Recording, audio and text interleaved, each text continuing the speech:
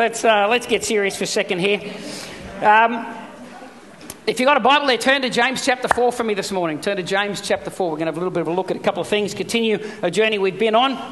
I came across this story the other day. There was a preacher, and they had a 5-year-old daughter. And before every time he preached, he would stop and bow his head just in silence. And then after 30 seconds or so, he'd lift his head and he'd begin to preach.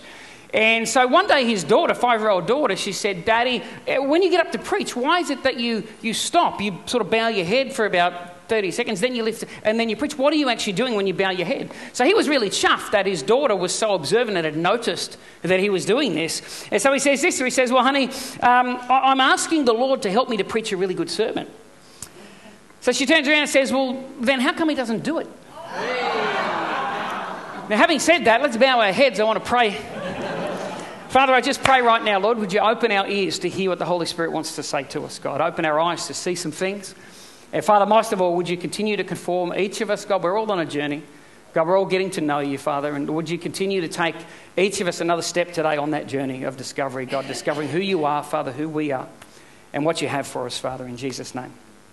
Amen. Amen. James chapter 4, verse 1 to 5. We've been talking about prayer for the last X amount of weeks, and we're going to continue to talk about prayer for the next X amount of weeks. Who knows? We'll keep talking about prayer till one Sunday you rock up and we're not talking about prayer.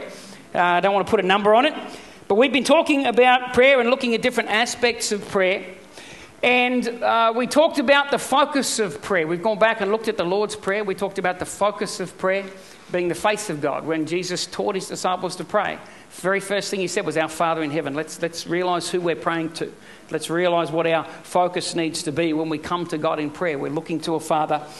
And then he goes on and he prayed, "Your will be done on earth as it is in heaven." So the focus of prayer is the face of God, but the object of prayer is the will of God. Prayer is not just an opportunity for us to hand God a shopping list and go, "Here's what you have to do for me."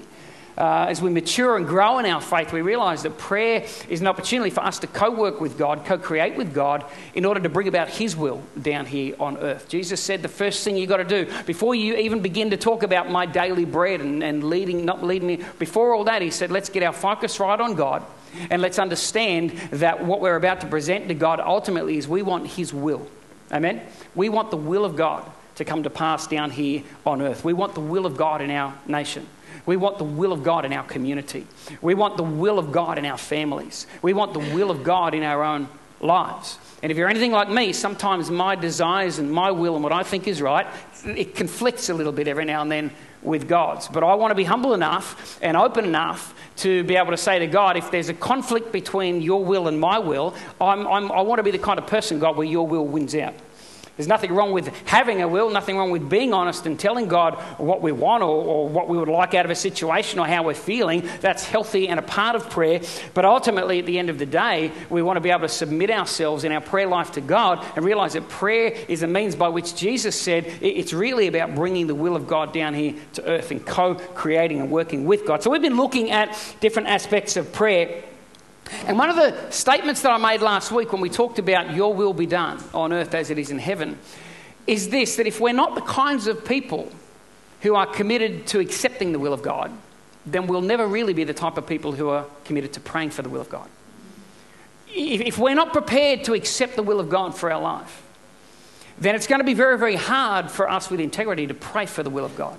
There's going to be this constant tension that exists, this constant clashing between what I want and what deep down inside I come to learn and realise that God actually wants for me. And so I want to take that thought one step further today. And in James chapter 4, verse 1 to 5, if you go back to Acts chapter 7, there's a really significant incident takes place in the life of the early church. The book of Acts is basically the first 30 years of church history. This is what happened, how this movement we're a part of today began, and it covers about the first 30 years. And there's a significant moment in Acts 7 where a gentleman by the name of Stephen is martyred for his faith. Stephen's killed for his faith. And just after Stephen's killed for his faith in Acts chapter 7, a big persecution broke out in Jerusalem towards the church, or what we used to be known as the Way, this movement called the Way. And it says in Acts chapter 8 that those that were persecuted, the church that was in Jerusalem, it says that they scattered, and it says they took off everywhere. And I think it's in verse 4, it says that, and the people that scattered, everywhere they went, it says they preached Jesus everywhere they went. Everywhere they went, they preached Christ. Now that's an amazing group of people, isn't it? I want you to imagine, let's make it 2021 here in Lismore. All of a sudden, something happens and the authorities just go completely off the church and decide, not only do we not agree with you, but now we're going to come down hard on you. We're going to go door to door. We're going to find you. We're going to throw you in prisons. We're going to take away your businesses. We're going to take away your livelihoods. We're going to make sure that you no longer exist in society. You cannot function. Now, I want you to imagine being in that position, being in that place. And then the only way that you know you're going to survive is you just decide to hightail it out of here. You don't have time to go and pack a bag. I'm sorry, darling, but you don't have time to pack a bag if this happens, all right? So you don't have time to go and pack a bag. You don't have time to go and say goodbye to all your friends. You don't have time to enroll your children in school in that other place that you're going to because there's a big waiting list and you didn't know. You don't have time. You've just got to basically up with the shirt on your back and just take off and leave. What would you be thinking in that moment? If that was you, what would you be thinking? Well, these guys, we don't know everything about what they're thinking, but they were thinking enough about God that it says when they got to their destinations, they just went and preached Christ everywhere. They preached Jesus everywhere. I mean, I read that and I go, that is such a commitment to you, Father. That is such a committed group of people. Would I do that? Would that be the first thing? Or would I run to the next town and go, you know what, I'm going to tone this Jesus thing down a little bit because look what it cost me last time. I'm just going to bring it back a little bit. Just rein it in a little bit, because I know what happened if I get too far out there. What happens if they find me? What happens if this hatred for the church expands beyond Jerusalem? What happens if they come for me? I'm just going to maybe go a bit underground here because it's going to cost me too much. But they didn't do that. It says everywhere they went, they just preached Jesus. Hey, let me tell you about a message that got me run out of my last town. Let me tell you about a message that got my business taken from me. Let me tell you about a message that caused my good mate Stephen to get stoned to death. Let me tell you about it. Because the message is so real. And the call to follow that message is so real. And I'm so focused on it and so committed to it that it takes more than the death of my mate Stephen. It takes more than the loss of my business. It's going to take more than the hatred of the government. It's going to take more than the persecution and the pressure for me to tone it down a little bit for that message. Isn't that amazing, amazing faith? We don't sort of, I guess, see this too much in the Western world too much today. But you go to certain other nations. We spent some time in India, and it's amazing. We would go to villages and people would give their life to Jesus. And the consequence for them could be that, okay, I can't actually go to the community well now and get water with everybody else. If I accept Jesus, I know what happens. I've got to walk 5 kilometres to another well somewhere to get water because I can no longer use that well because I'm no longer a Hindu or a Muslim or whatever they were. So I'm gone. I can't go to that patch in the river and wash my clothes with the other ladies now because of my faith in Jesus. Because I decided to believe in Jesus. I decided to accept the truth, the reality of the fact that there is a God out there that created us, that loves us, that has a plan for us. He sent his son, Jesus Christ, to die for us. So that at the end of my life, I can stand before him and he can fling open them gates of heaven and say, enter in, well done, good and faithful servant. Not because I'm perfect, not because I nailed everything, not because I suddenly found the religious book and I dotted every I and I crossed every T and now I know the moral way of life and I'm doing it all. No, because I accepted that what Jesus went through on the cross was payment for what I did. And I chose to live my life for him. Amazing bunch of people. Well, that group of people I just spoke to you about, well, that's the group of people that James is writing to. James is writing, the book of James is one of the earliest manuscripts discovered in the New Testament. It's one of the earliest New Testament writings historically. And most theologians believe that it was written, James was writing to this group of believers that had scattered and taken off. And we get here to James chapter 4, and we've got a bit of a different picture, don't we, of this. In Acts chapter 8, these are guys that nothing's going to shut us up. We are so committed to Jesus. But then by the time James writes this letter to them, they sound like there's been a few things that have kind of changed. They've probably toned things down just a little bit. And here's what he says. He says, where do wars and fights come from among you? Now, you could stop me right there. As if there would be wars and fights in a church. Come on. Seriously. Have you ever been to a church where there's been infighting and wars and... Come on, that doesn't exist, surely. Eh? Well, here it was, 2,000 years ago. They've still got the same stuff going on. You know why? Because humans are involved. I heard somebody say once that they were looking for a perfect church. They said, well, if you find the perfect church, don't go there because you'll ruin it. You'll ruin it. If it was perfect without you, leave it alone. Don't mess it up. Don't take the chance. Love everybody else and stay away. Because you'll screw it up. Where do wars and fights come from among you? He says, do they not come from your desires for pleasure that war in your members? You lust and you do not have. You murder and covet and cannot obtain. You fight and war, yet you do not have because you do not ask. And you ask and do not receive because you ask amiss, that you may spend it on your pleasures. Adulterers and adulteresses, do you not know that friendship with the world is enmity with God? Whoever therefore wants to be a friend of the world makes himself. Doesn't say God, he makes himself. The choice that he made, this choice is outworking something where he's turning himself, he's making himself into what James writes as an enemy of God, has enmity with God. Or do you think that the scripture says in vain? Think about this. This is God to you. The Spirit who dwells in us yearns jealously. God in you yearns jealously for your affections. The Spirit in you yearns jealously for your devotion. The Spirit in you yearns jealously for your commitment. The Spirit in you yearns jealously for your fellowship.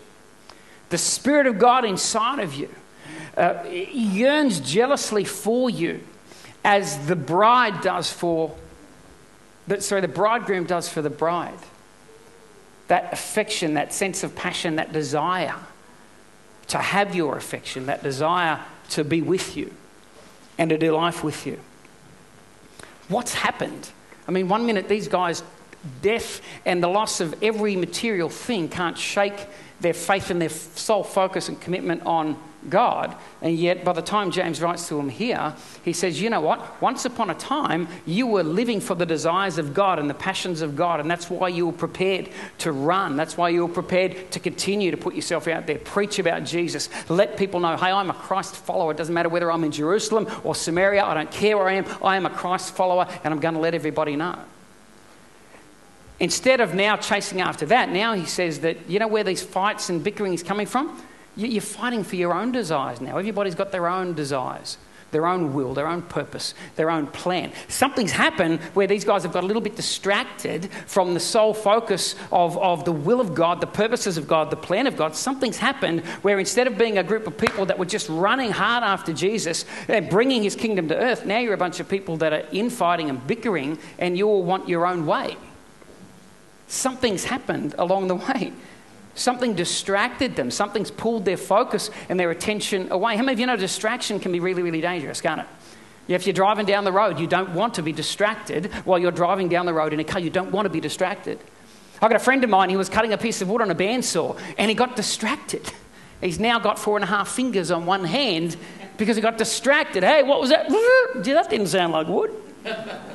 It wasn't. We picked it up. I remember we put it in a little bag. I was working with YWAM at the time and took him to the hospital. I got distracted just the other day, can you tell?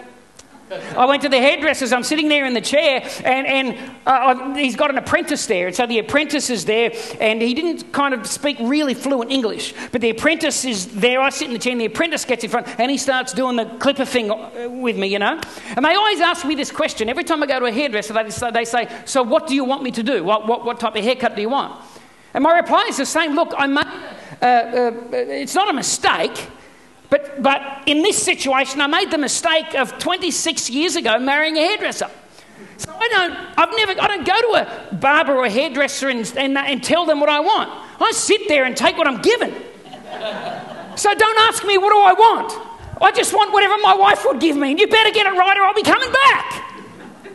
And so I sat there and he starts clipping away. But my friend, the guy that owns a business, he's over on this other chair and he's cutting another guy's hair. And so he starts talking to me. So he's cutting this guy's hair, but he's looking in the mirror at me. So I'm sitting here and the whole time I'm looking over there having this conversation. And 20 minutes later, I turned back and looked at the mirror in front of me and went, oh, she's not going to be happy. He'd done all this stuff. You know, he hadn't touched a single piece of hair on that strip in the middle of my head. I look like these, 14-year-old kids with the... That's what I look like. I'm sitting there going, I can't go home like this. I can't do it. You've got to do something. And so my mate, the hairdresser, came over and took control and got in front of me and cut. But distractions. Bald is beautiful, mate.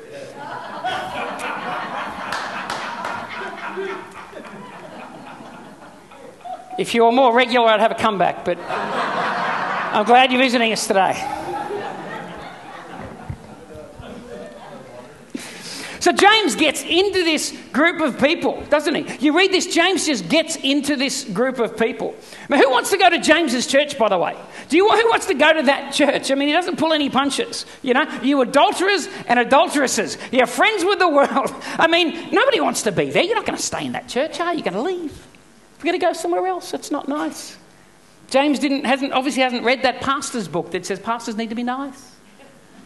You've got people coming, be nice to them.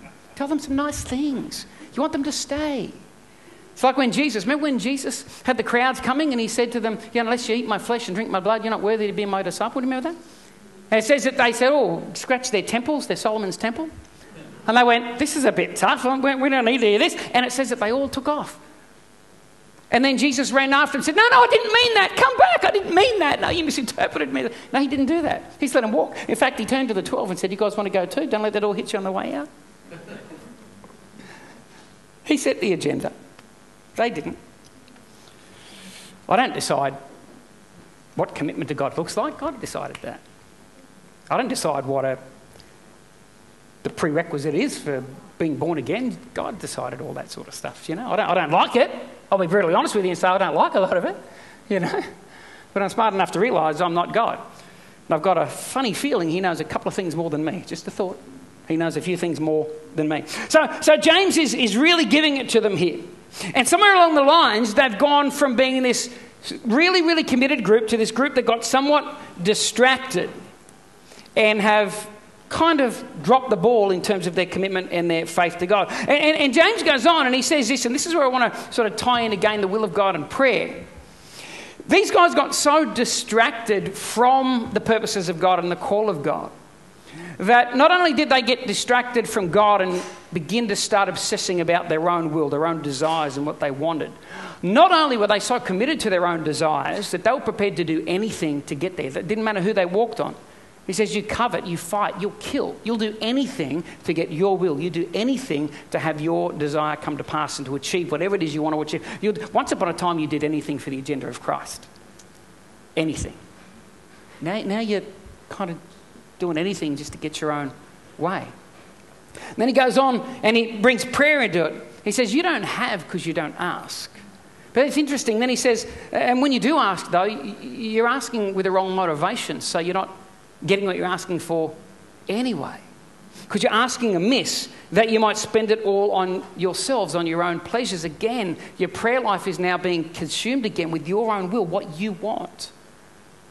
I wonder whether, when he said you don't have because you don't ask, anybody ever wanted something of somebody, but you knew that you shouldn't want it? But you really wanted it, but you knew you shouldn't. So you're hesitant to go and ask for it because you know the answer is going to be no, because you know you're smart enough. It's like children. Children are like that, aren't they? They know that they shouldn't be asking this because they know the answer is going to be no, and they know that the no is probably the right answer. They shouldn't be having it, but they want to come and ask, but then they hold back and don't ask because they know the answer is going to be no. And so because their will is not in alignment with their parents, it kind of alienates them from their parents a little bit, doesn't it? It alienates you a little bit. And I wonder whether this is what's going on here with these guys, is because they're fighting about their own will now, and their own will at any price. It didn't matter. No longer was God's will the center of their world. No wonder was God's will their main focus. Whether that chasing of their own desires and their own will, was it something that was beginning to alienate them just a little bit from God? We don't want to go and ask God. Partly because we know that what we're fighting for, we know that what we want, we know that it's probably not his highest, it's not what he wants. And so they're alienating themselves a little bit from God. So the truth is, we'll never be a people who truly pray God's will if we're not a people who are prepared to accept God's will. It's just a fact of life. And then he kind of sums it up, I guess, and gets to the meat of the real issue. Here's why you're chasing after your own will all of a sudden. Here's why you'll do whatever it takes to get what you want. Here's why you don't pray. And here's why, when you do pray, your motivations are all skew-if. He says, don't you know friendship with the world is enmity with God? Friendship with the world is enmity with God. What that literally means is this. Well, by the way, that word world in the New Testament, it's the Greek word cosmos. You know, in English we have, our language is like English food. It's just bland, you know? One word, and that's meant to... A lot of other cultures have various different words that express different things. You know, we're pretty boring language, to be honest with you. But in the Greek, there are various words for world. But this word cosmos, it's interpreted in different ways, 3 different ways in particular. But the particular way that James is using it is it's speaking about the world as in the systems and the values and the ethics and the way that those that are alienated from God, those that don't know God, do life. And that's the context that James is using here when he talks about world. It's the ungodly system of human life as it is lived in separation from God.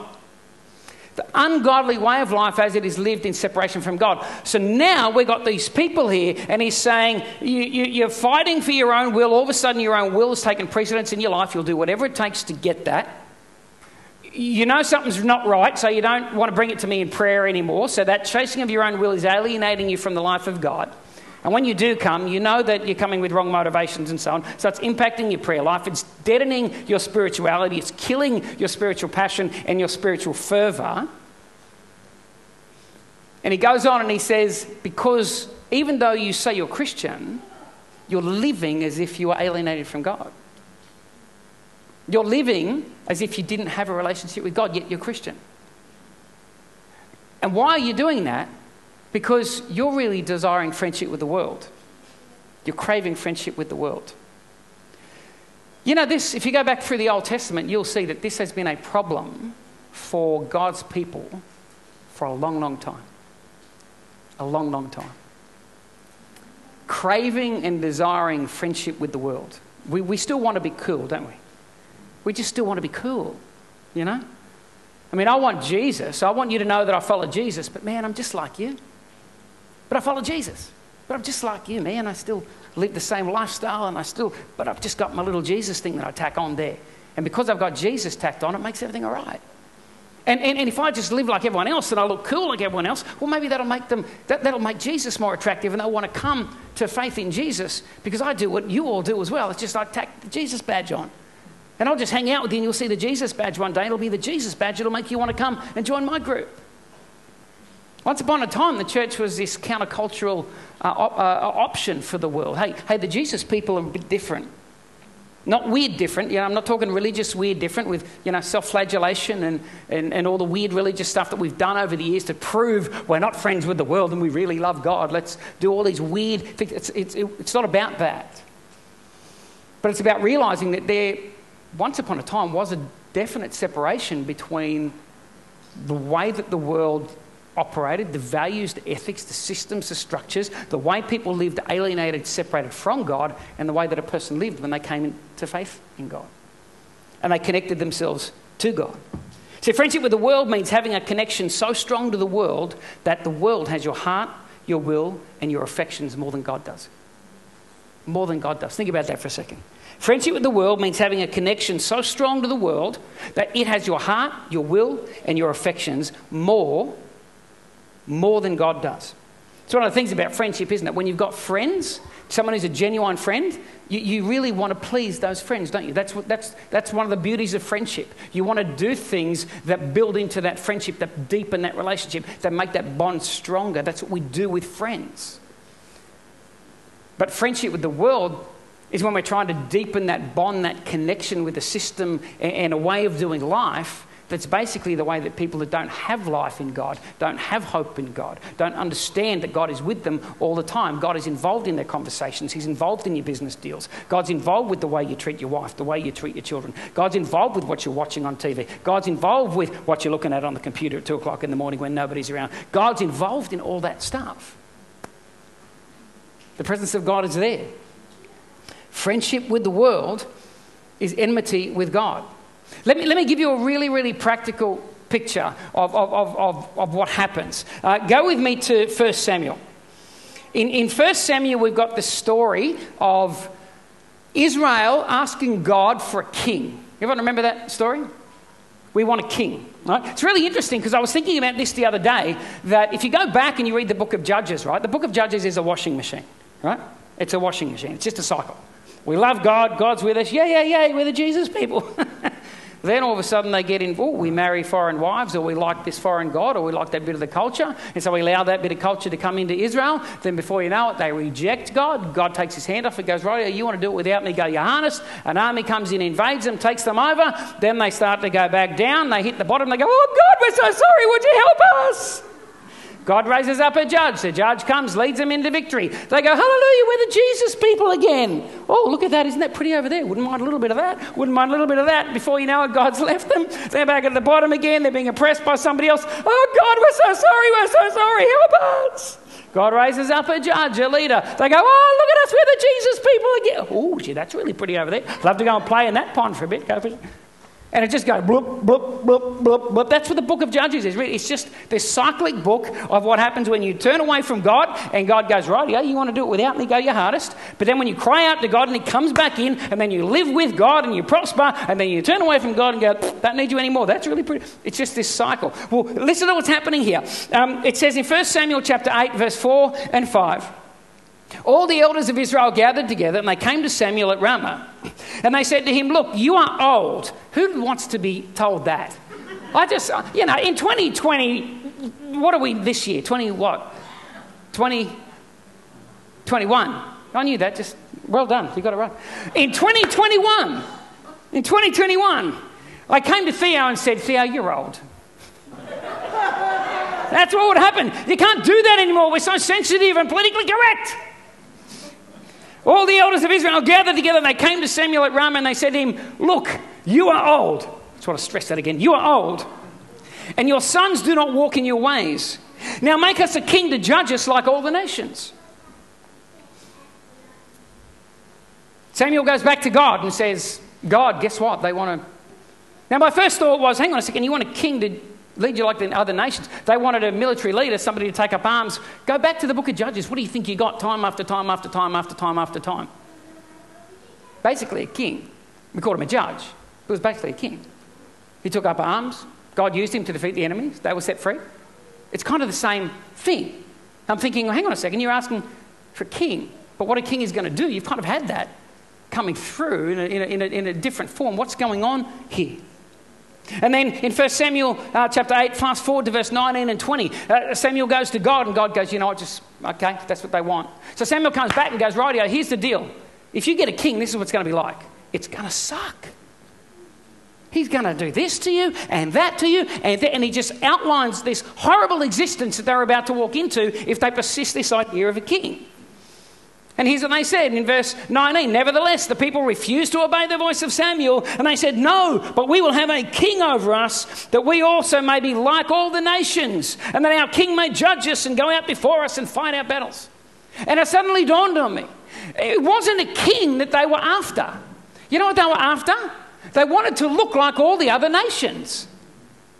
It wasn't the king. They'd already had an experience of a king-type person. And as a matter of fact, go back a little bit before this, and Samuel's a judge, and Samuel fights for them. So they've got a leader who's standing up like a military leader. God's giving them that for years. But the key here is not give us a king, it's give us a king like all the other nations. We want a king like all the other nations. In other words, we want friendship with the world out there. We want you, God, but we just want to look like the cool kids in school as well. So we want you, God. We know we need you, but we want to look like everybody else as well. Friendship with the world is enmity with God. What that literally means in the Greek is not that if you are a friend of the world, that God goes, you're now my enemy. What it literally means is this, that if you pursue friendship with the world, you pursue the world's way of doing things and so on, what you are doing is you're turning yourself into a person that's actually fighting against what God wants. You're actually, what you're doing with your life is not bringing the will of God to earth anymore. You're not strengthening the kingdom of God down here. You're actually turning yourself into somebody that is helping support the wrong kingdom. That's what it means. And way back then, Israel wanted to look like the world around them. And can't we see so many parallels to that today? I mean, I've got to be honest, even as a pastor, I see so many parallels to that in the modern Western church. And I know people feel like I pick on the Western church. I don't mean to. But how often are we dependent upon just trying to look cool so that everybody will come? The problem is if you look cool and that's why people come, you better stay cool, otherwise the people will leave. I love what Paul said in Corinthians. He said, when I came preaching, I didn't come with wise and persuasive words of human wisdom, but in demonstration of the Spirit and power, so that your faith would not rest on the wisdom of man, but on the power of God.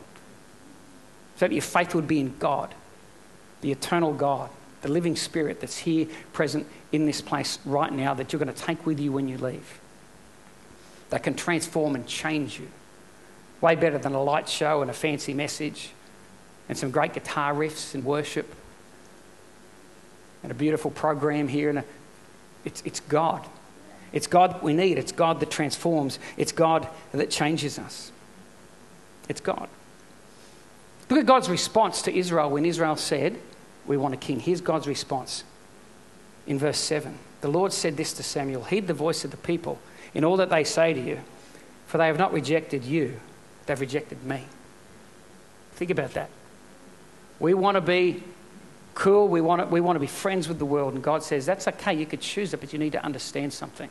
If you choose friendship with the world, what you're really saying is that you're rejecting me. That's frightening, isn't it? You know, people talk about what's it going to cost me to really live for God. There's a price to pay to follow Jesus. If I go hard after, later, take up your cross daily, follow me. And we talk about the price of following Jesus. And yep, there is a cost involved. But as I've said many times, don't ever allow any demon from hell or any person to tell you the price you pay is greater than what you get back. Life in God is way better. Whatever God asks you to lay down or exchange or give to him, he always gives you back way better than you could possibly give him. That's the nature of your loving Father. So people sit there and go, I don't really want to surrender everything to him because I'm afraid what will it look like? What will he take away from me? Let me tell you something. When he gives into your life, what he places in your life, what he puts on your life, it will far outweigh anything you feel like you've given up. Far outweigh. But it takes that step of faith, doesn't it? It takes that step of commitment, that step of faith into that unknown before we begin to experience all that. God said to Samuel, they haven't rejected you. They've actually rejected me. They don't want me. They don't want to walk with me. They just want to be cool. Put their arms around the world and go, hey, we're not like those radical Christian people over there. We're not like them. We're just like you. We're best buddies. We even think they're weird. We're with you. We can be best buddies. One best buddy, one best buddy, one best buddy. Anyone know that kids' cartoon show? One best buddy, one best buddy. Be best buddies of the world. And James is saying to them, he's saying, friendship with God, if you desire friendship with God, friendship with the world to that degree, that's what you're doing. You're going to alienate yourself from the true life of God. If you're more offended and hurt by the rejection of man than you are excited by the acceptance of God, then you'll never live for his will. You'll never accept his ways. You'll never reflect his goodness. And you'll never be that city on a hill that cannot be hidden. And I believe that each of you in this room, you want to be that city on a hill. We want that life of God. We want to reflect the will of God. Why does James believe these people are not seeing God come through in the way that he believes God wants to? It's because they're preferring friendship with the world over their friendship with God. And when the two cultures clash in their world, it's the world that wins. We need to be people that make our mind up that friendship with God is what matters the most. It's God that we're going to go after. See, I radically believe, with all my heart, I believe that we've just been through the great big distraction of COVID and the disruption, and people have got all kinds of names for it. But I honestly believe it's been a chance for the church, the people of God, to hit a reset button and go, you know what? You know, once upon a time we had all the bells and the whistles and the stuff, and all of a sudden we couldn't even meet in our own buildings. All of a sudden we were forced to meet in the place where statistically, you know, the hardest place for people to live out their faith is statistically, it's in their own home. You know, the easiest place for people to live out their faith statistically? Right here in the church, with everybody putting your mask on. Hey, hallelujah, brother, praise the Lord, isn't that awesome? Take it off. If you can't take your mask off here, where can you take it off? By the way, I'm not talking COVID mask for the people on video. I'm talking those masks that we sometimes put on when we get in around religious people, because we've somehow bought into the lie that if I'm feeling sad or having a struggle or something, it's a reflection of my faith in God. No, it's not. It's just life. You're human and stuff happens, you know? Stuff happens. Okay, in closing, there are many who make the decision that the cost of friendship with God is simply too high, so they'll never be prepared to pay it. But I want to leave you with this thought. Have you ever thought about the cost of friendship with the world? According to James, you're just slowly chipping away, making yourself an enemy of God. We've got to choose whose affection we prefer. God can't do anything with half a person. But you give him a whole person, he can change the world. Amen? Father, I want to thank you for this morning, Lord. I want to thank you for your word. I pray right now, Holy Spirit, I believe you've been speaking to people. Lord, I pray, don't let anybody get up from this place now and just move on and just have coffee and just have a chat about the weather and just go and have lunch or whatever it is that we're doing. I pray right now, Holy Spirit, would you stir in people's hearts that which you're saying to them.